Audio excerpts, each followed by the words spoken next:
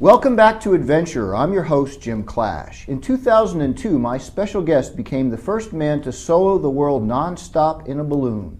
Last year, he was the first to solo the world non-stop in an airplane. Now, at age 62, Steve Fossett has written his autobiography, Chasing the Wind. Welcome, Steve. Thank you very much for coming on. It's an honor. Great to be here. You know, I've always thought of you as a balloonist, but in reading your book, it's amazing. You've done 115 different world records in a number of different disciplines. Tell me about the breadth of your experience. It's unbelievable. Well, I want to do interesting things, so I pick projects according to how fascinating they are to me, and it has resulted in broad reach. My records are actually in 5 different sports. Which are? Well, of course there's balloons, right, but there's airplanes, right, and airships, right, and gliders, right, and sailboats. Wow. And you sailed around the world. Do you have the fastest record for sailing around the world by yourself, one person? I sailed with my crew, and we sailed around the world in 58 days, 9 hours, which took 6 days off the prior world record. Wow. Interestingly, it's already been broken by someone. Has it really? Yes. but we were delighted at the time to smash the existing world record. Of all the world records you have, which are you most proudest of?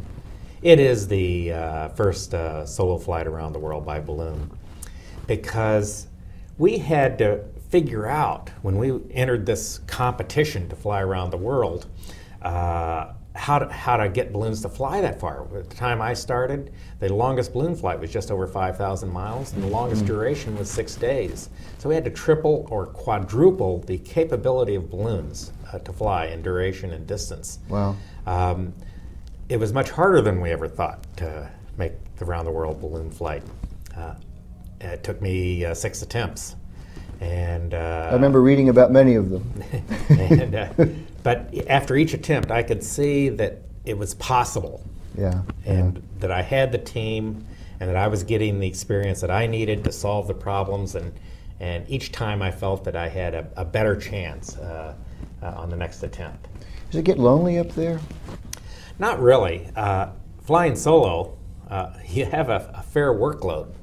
So I'm not only flying the balloon, but I'm doing the navigation, communications, and repairing the burners, taking care of the equipment.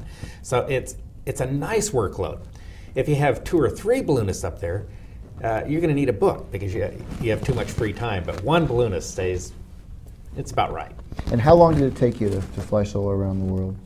The total flight was 14 days, and I flew from Western Australia in the Southern Hemisphere back around to land in Australia again. Wow. And do you get to sleep at all during that time?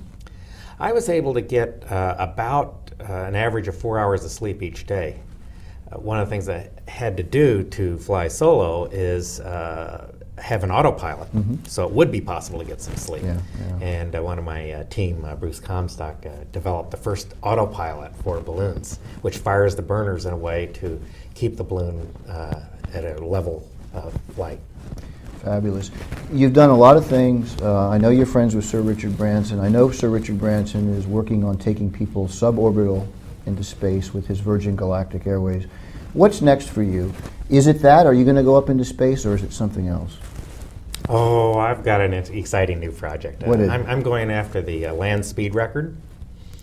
And this might surprise you. It might not seem like something I would want to do.